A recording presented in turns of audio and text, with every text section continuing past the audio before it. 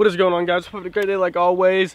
I know it's been a while since I post, maybe about a week now. I've been working extremely hard, trying to get caught up on things, but I have a free day today, and you know what we're gonna do. We're gonna come out here and try to make a video for y'all. Currently, we're at my pond. There's ducks behind me. The bass are spawning. Some of the bass. I've already walked around the pond to look around. There's not too many big ones because there's not that many big bass in my pond, but there is one exciting thing that I saw. There is some crappie spawning in my pond right now. Crappie spawn probably about the same exact time as the bass do. This one corner over here, there's probably about 5 or 6 crappie, but there is one problem. I'll show you guys here in a second. Every single time it gets warm in my pond, this algae grows and it is just insane. I need to put some carp in here. It is just caked up all over. Half these beds I can't even see because of how much moss is in this pond. But we're gonna have some fun today, guys. I'm gonna try to put the camera underneath the water on those crappie beds.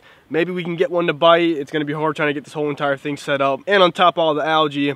But I have my little ultralight out of here with me today. We're just gonna be throwing a little white grub, super light line, a little baby jig, and we're gonna try to see if we can get some crappie. That's the whole goal today. We might try to get some bass. Like I said, if you guys are gonna do spawn fishing, if you see bluegill on the bass bed, don't try to catch the fish. You have a heart for fishing like I do, and those are the genes, those are the babies for the next generation, so you don't want to mess that up. So if I do see a bass today that doesn't have any bluegills on the bed, and he's in a great location, I might try to catch him for y'all. But I'll show you guys the fish super quick, and then we're gonna put him right back in the water. I want him to go back to his bed because I want more bass in my pond. So that's the deal today, guys. There might be some, oh my God. These ducks down here like don't care about you. They'll just fly right above your head. But I'm geared up. I'm ready to go, guys. Let's get into this video. Like I said, guys, little baby white grub. If y'all haven't seen my other videos, I always explain this one spot right out in front of me. It goes down to a little slope, maybe to about 5 to 6 feet. There's a couple Christmas trees down there. Most of the time when the crappie do bite, they're gonna bite here. Some are on the beds, some are off the beds. Really aggressive, hungry to eat. So we're gonna cast out there and see if we can make something happen. Get this drag situated. There's one. Feels like a crappie. First cast, guys. Is that a bluegill? It is a bluegill. This dude smoked it. Windstorm.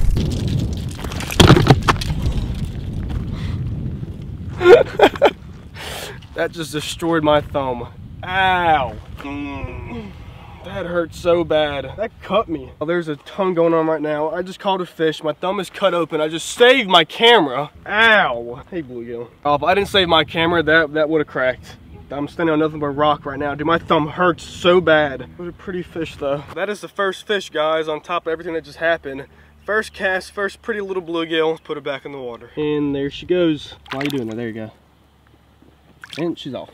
Thumb hurts bad. All right, y'all, that was the first cast. Caught a beautiful little bluegill. Almost lost my camera. My thumb is in so much pain right now. It's already turning black and blue. That wind was, y'all saw the little windstorm. It just came out of nowhere. Flung all my baits off the bench. Crazy first 2 minutes of fishing, but we caught one. Let's get back out there.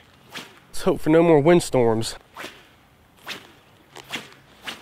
All right, guys, looks like we struck out here. As I was walking the banks, there's one bass in this corner. He's not the biggest, maybe about 1.5 pounds, 2 pounds. Really didn't get that good of a look at him, but he was bigger than the ones I've been seeing around the pond. We're gonna go try to walk back there now, hopefully not spook the bass. See if there's any bluegill around his bed, and if there's not, we're gonna go for him, and then we're gonna jump back over to the crappie spot. Grass is just so thick down there. I'll show you guys. Let's go jump back to that bass. All right, y'all, the bass is right in front of me. He's a little bit smaller than what I thought. I said there's not that many big bass in my pond anymore. He's got a great bed, no bluegill, and he seems pretty fired up. So we're gonna go ahead and drop our jig on his bed, see what he thinks about it. All right, y'all, so now actually there's 2 bass on the bed, the male and the female. Just turn back around, just looking at it. This bass actually seems super fat and healthy.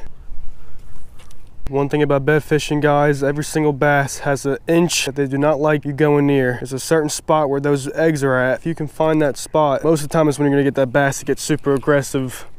And I think I just found hers. Yeah, she does not like it right there. Just coming in. Got her. Come here, baby.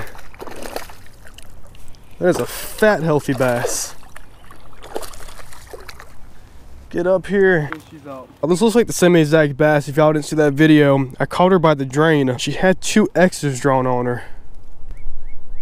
I don't see nothing on this fish. It looks just like it. All right, y'all, there's the fish. I don't want to keep her out the water for too long. She's got babies to guard, but that's a beautiful bass. It took me about 5 minutes to catch this fish. Found the one spot she did not like that grub sitting on, and we got her, so let's put her back in the water. Let's look at this fish. Let's give her a little toss back out of the weeds. There she goes. That's awesome. She swam right back to the bed. That's what I want, guys. I want to be able to catch these fish. I don't have to worry about their babies getting eaten by all those bluegill. It's a great mother right there. She was pretty aggressive towards that bait, which is a good sign. And as soon as I took her off the bed, the male went back on it. So they got a good little team going on. What we're gonna do now, guys, I haven't even looked down this bank, so we're gonna see if there's anything that's worth trying to catch. So let's head that way now. All right, y'all, currently the GoPro is sitting on this bass's bed. The bass made it so close to the bank, I said, why not? Might as well try to put it out there. But she's super skittish because her bed is so close to the bank. As soon as you walk by, she spooks. And I just had to step close to her bed to put the GoPro there. So I'm looking at her right now. She's probably about 6 feet away. So we're gonna give it some time. Let's see if we can make this fish bite. All right, y'all, I'm trying to keep my distance, but she's getting a little bit closer now. I don't know if she's gonna bite, but we're gonna give it a try. So let's cast out there. Oh, she's right in front of it. Stuck on a branch and I'm trying to move this bait so I can get off of it.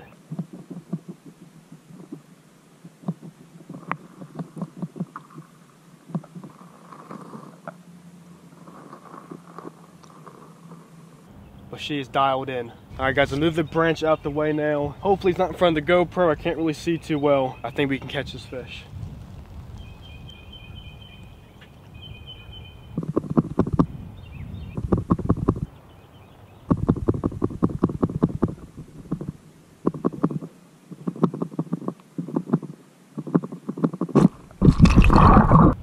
Y'all got her.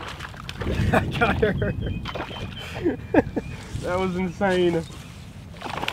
Oh no, she got off. She got off.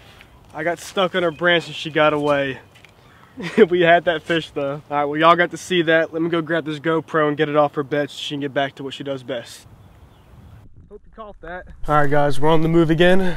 Let's go try to find another, maybe a crappie. All right, guys, worked our way over to the crappie beds, and if y'all can see behind me, a couple days ago, all this grass was not here, but it's taken over this whole entire pond. So I can barely even see the fish, and I can't even put a camera on the bed. So we're just gonna try to see if I can work her out the grass so we can make her bite.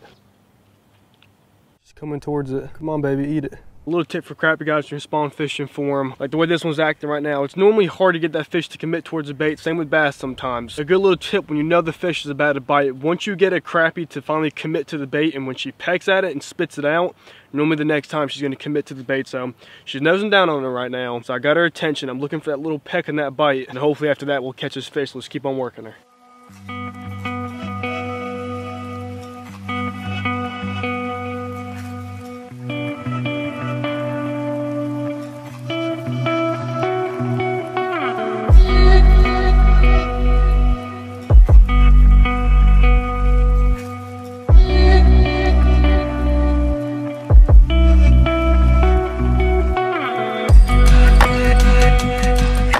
Alright, y'all, I'm picking to this one crappie over here. I'm gonna take y'all along with me. He's actually showing more aggression than the other one, so we're gonna try to work him for a little bit.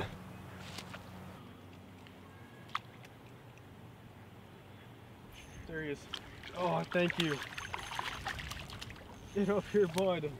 Y'all, that's a giant. That's why I worked that fish for so long. That is a giant crappie. Been working this fish for a very long time. I was not giving up. Worked for so long, I knew it was a good sized crappie, and looky there. Let's put her back in the water. All right, y'all, there she goes.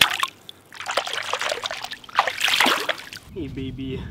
All right, y'all, this is a new day. I didn't get to finish up the video from yesterday. I had a blast out there. You guys know my pond, like I always say. There's not too many big bass in there, and it gets upsetting because I wish there really was. Spawn fishing is a great time to go out there for new anglers and all anglers, just to go out there and just catch big bass. It's a perfect time to do it. Like I mentioned in this video, if you do see bluegill around the bed, don't try to mess with them. That's why I really didn't try to do too much in my pond yesterday. I actually want those babies to hatch so I can have more bass in my pond and hopefully some bigger ones eventually. If y'all wondering what I was using in that video, those just little white grubs. Go to Walmart, go to the crappie section. You can buy, I think, 20 of them for 98 cents. I use them things all year long. I mean, they're great baits. You can use them for nest fishing, crappie fishing, bass, eat them. Everything eats those baits, and they're super cheap. White's my favorite color. It stands out really good, especially for spawn fishing, so you can see your bait underneath the water. And white just normally works the best for me. I only got 4 fish in this video, which, I mean, it's not the best, guys, but fishing is fishing. As long as I'm getting bites and I'm catching fish and I'm able to make a video for y'all, that makes my day. And we got some underwater footage. I hope you guys enjoyed that. In this video, I actually put the camera down on another bass too.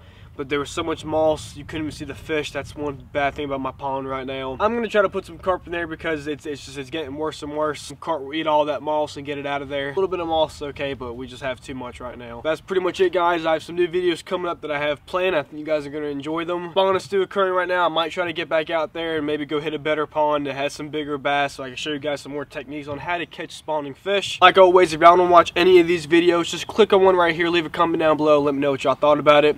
I appreciate it, guys. Lippin Bass TV.